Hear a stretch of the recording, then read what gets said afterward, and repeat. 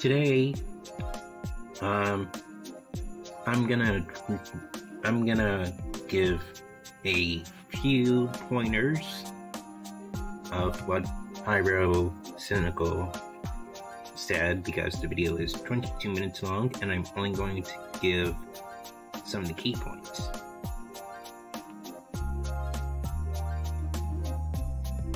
That Pyrocynical addressed. I'm going to use this video to address the allegations made against me. Recently, to those who are unaware, I've been accused of grooming a 15-year-old boy when I was 19. That I'm some kind of predator and was aware of his age all along. This is categorically untrue and a complete lie. The supposed proof for these insane allegations is paper thin and embarrassingly wrong. I originally made a response on my subreddit, and I truly believe the evidence I provided was enough. And for a time it was. But a few days ago, a poorly written Google Doc has surfaced claiming that I have lied in my response and I'm 100% guilty. I just want to be clear, I have never lied at any point. This document is disingenuous, manipulative, and it fails to include so much of my original statement, bringing new information to light, but also making points to prove my guilt that I already proven to be untrue in my first statement. It's managed to fool so many people. Like, I see video after video of people now saying that I'm a liar. And he claims here that Pyro could have actually been lying in his response here. They already kind of have this notion that he did it, and he's not responding, so it looks pretty guilty on his part to a lot of people too. Now, this is the main part of the Google Doc that really set me off. I believe this piece of evidence is enough to say Pyro is in the wrong. Whether Pyro does respond to everything, or just pulls a mini-lad and ignores it for as long as he can, is still up in the air. This document makes like insane assumptions based on limited and broken evidence. It's not hard to dismantle it. It's just annoying that I have to be the one to do it. For those who haven't read the entirety of my original response, let me give a little background. When I was 19 and 20, I liked to take part in this degenerate furry roleplay with pretty much anyone that would reciprocate. And looking back on it now, the word cringe, that doesn't near do enough justice to how sad this all was. These conversations never led to any nudes being exchanged. It was just purely fantasy garbage, something which Ivory himself confirms. Did he ever ask you for nudes? No. What these people look like, their gender, these weren't variables. Like, I could have been doing this with a 90-year-old cave troll and it wouldn't have made a difference. It was roleplay after all. We were just pretending. Now it turns out my accuser, Ivory, one of the people that I've had these conversations with, was 15. That is 3 to 4 years younger than I was. It was entirely my responsibility to verify his age before having these conversations. And the fact that I didn't, that is so incredibly negligent of me to do so. I may have been young myself, but still old enough to know better. But let me be very clear. I had absolutely no idea that he was 15. I absolutely did not lie in my original Reddit post, and I would like to emphasize that. Ivory himself did not disclose to me directly that he was 15, and the evidence itself supports this too. Up until September this year, I'd be perfectly cool with him. We were still speaking and still on very good terms. However, for one reason or another, he felt the need to come out about these allegations. To expose that I'm a sexual predator, I took advantage of him, and I knew his age all along. This is all untrue, and I am amazed how out of proportion this is all blown up. Several of our conversations were leaked online by Ivory. Here's one of the more damning ones. I'd love for my Sona to be licking at his fat, sweaty ass while rubbing his belly from behind, and then just having him gas all over my Sona's face. That would be so nice. Or if mine was just underneath him, getting railed underneath his huge belly, and your Sona could be gassing non-stop as he fucks mine like... Huh? Well... So, to do the first recap, Pyro mentioned that the Google document was completely untrue and a lie. For instance, the allegations were paper thin and embarrassingly wrong. And I knew that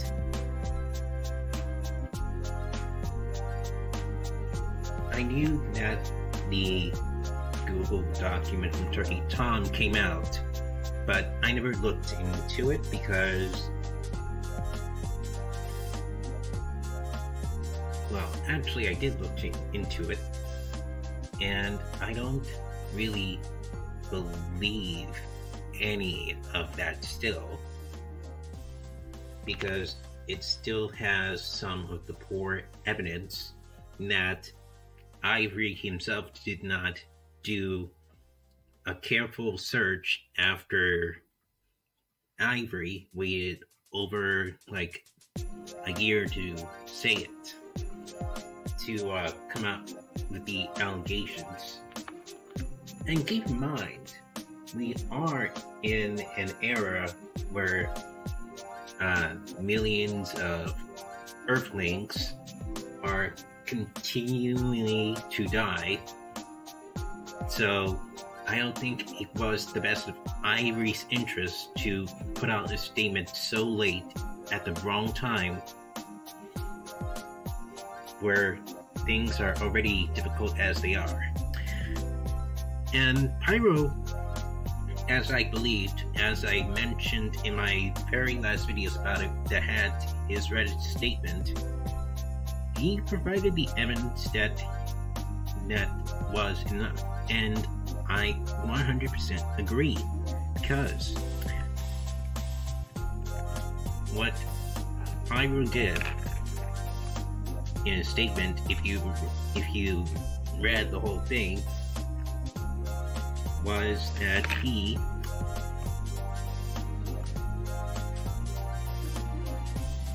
completely debunked everything from there. And I agreed with that from the last time I made a video about it, which was like a month ago. It was a month ago since I made that last video about Ivory's false claims and why he lied about it. And, you know, I thought that was the end. But recently, Ivory came out with another vague statement right around Thanksgiving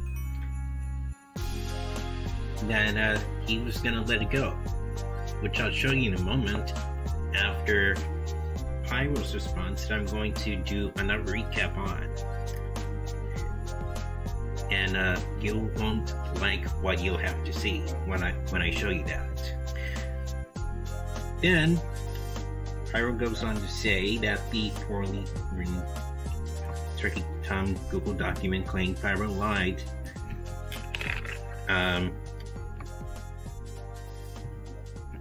And is 100% guilty, but that was false.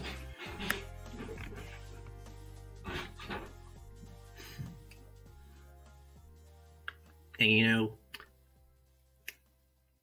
I didn't want to make a video claiming that Pyrocynical lied, because, you know, I actually waited for Pyrocynical to come out with a response.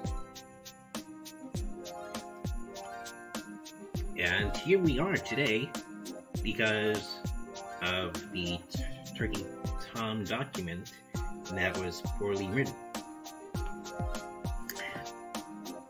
And you know, I never want to believe that any content creator would be 1% guilty unless there's actual evidence to support it, which there was not. That is why I did not bother to believe that the document was true. Even though I watched Turkey Tom's video, I did not believe it 100% because of that reason.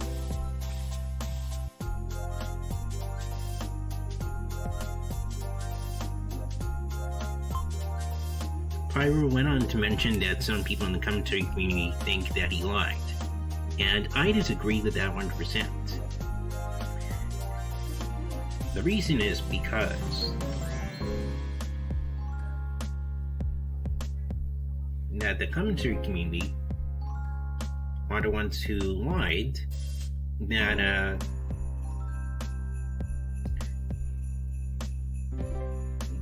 like Pyrocynical, and said that Pyrocynical actually knew the age of Ivory when in fact he didn't, and I'll explain more as to why. The reason is If you were a famous YouTuber, and I'm sure most of you are, and you get a lot of DMs or basically tweets, aka mentions, on Twitter and on other social media platforms, you can't basically read all of them, as you've been bombarded by people adding you on Twitter every single second. And Ivory, even though he mentioned his age millions of times, Pyro still did not see it.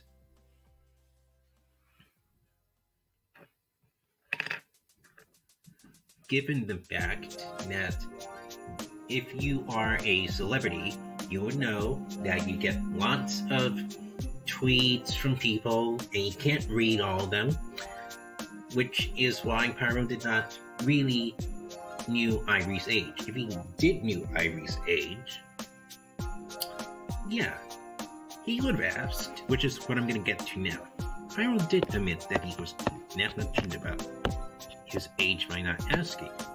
However, Ivory did not ask him directly that he was 15. And this is another part. Ivory did not technically told him in DMs that he was 15. And until Ivory turned 16 was when he actually put his age in the bio. Despite Ivory not putting his age in the bio when he turned 15, at the time of talking with Pyro.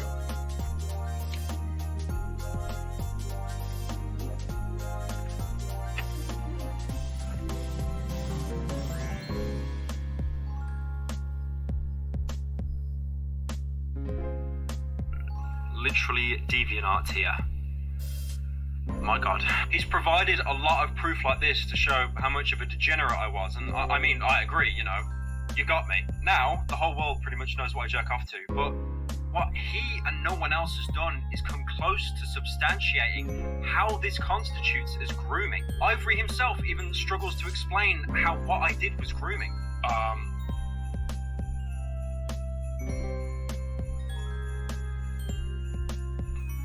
How were you groomed?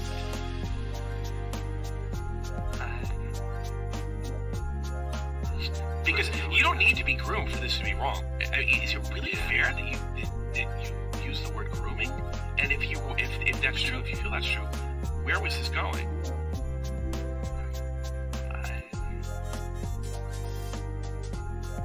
See, I'm not like, I don't know.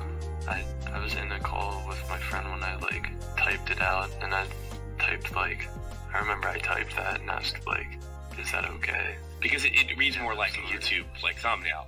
Do you honestly believe? Did you not understand the definition of the word? I feel like it was like forcing or like manipulating a child into a like sexual situation. Okay. Yeah, right. That's what that word means to me.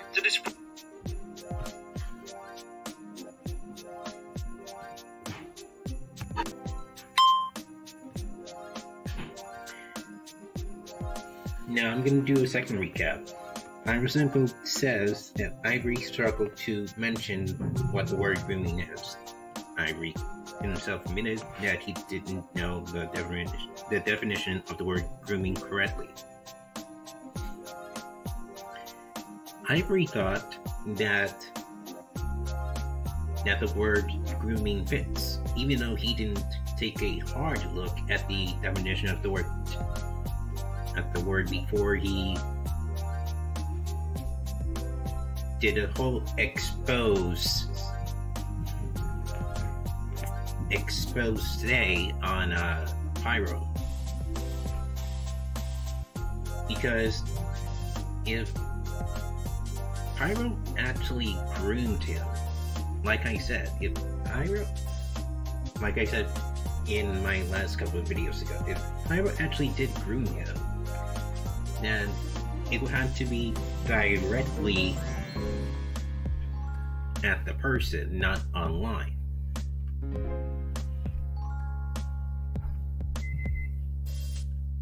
But this is what Ivory seemed to would fit.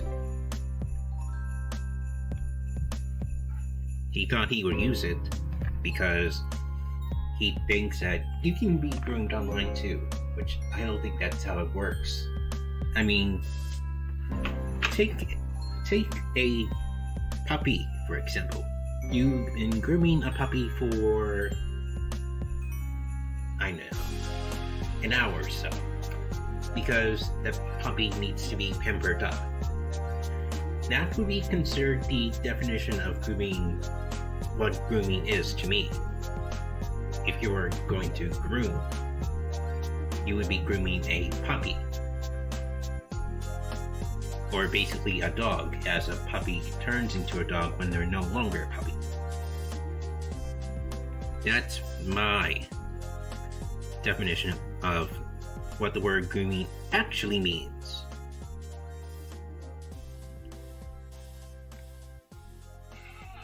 Yeah, that's what that word means to me. To disprove this, I'd actually have to see something to disprove, but there's literally nothing. It's a blanket statement of Pyrocynical groomed me. The only thing I can possibly think of is inviting him and a bunch of other people to an event in the UK. And somehow this got spun as me buying him a plane ticket to fly him out to have sex with him. Even if he lied, which can't be proven, a 20-year-old guy flying a 16-year-old boy out to fuck him in England.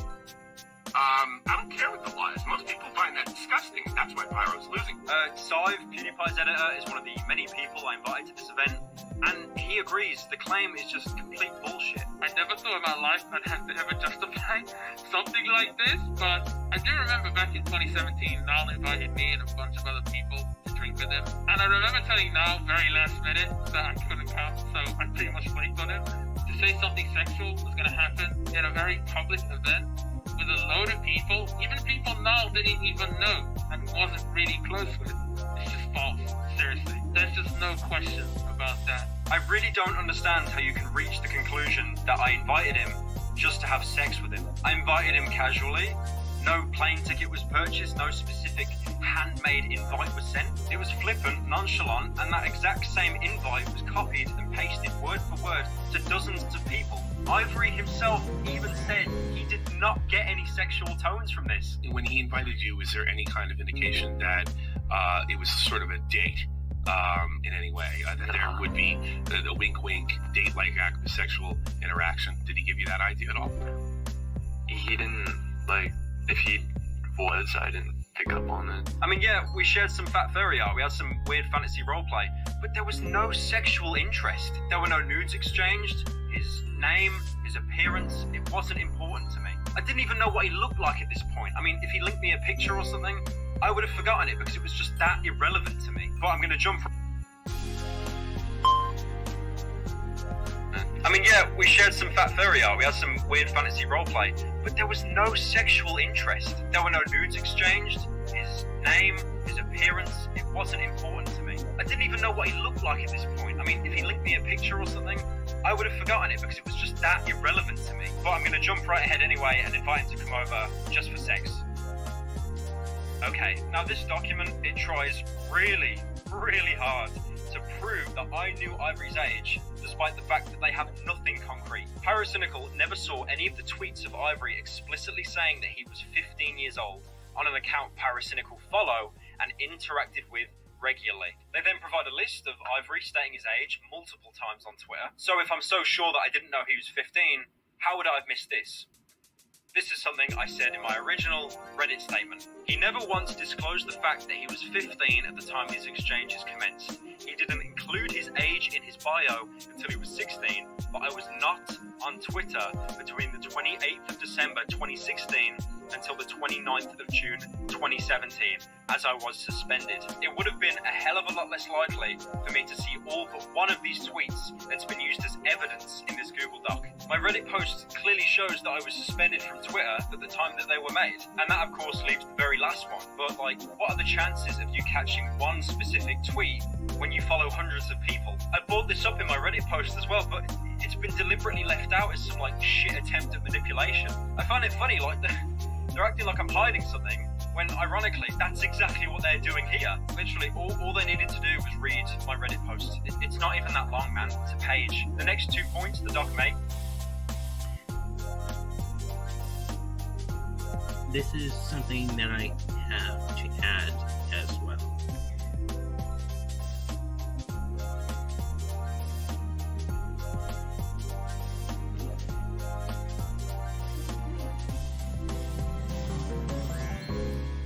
While Pyrocynical did invite Ivory to an event in the UK, no sexual stuff was actually exchanged, as Pyrocynical explained. He and Ivory did share fairy art. Then, Pyro would never invite it. And I added here that Pyro would never invite Ivory to come just for sakes. So, like, Pyro was actually being nice to Ivory when he nicely gave him an invite to an event. And I'm not sure if Ivory declined, but if he did,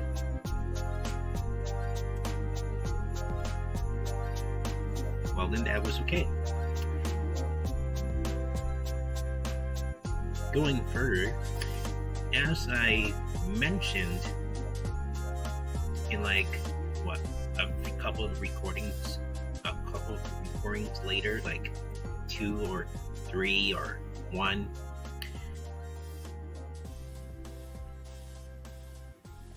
I mentioned this about the suspension and the time he was on Twitter.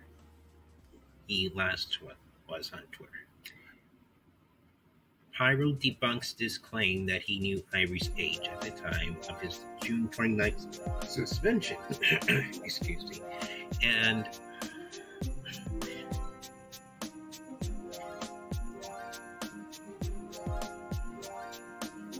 he gets thousands of tweets from his fans regularly. Like, probably all through December long, he got thousands of tweets regularly from his fans. And if Pyro were to see that one tweet on December 16th, which is highly unlikely, then Pyro would have then to know Ivory's age at the time that he mentioned so many times, but he wasn't there a few days after Christmas, when he was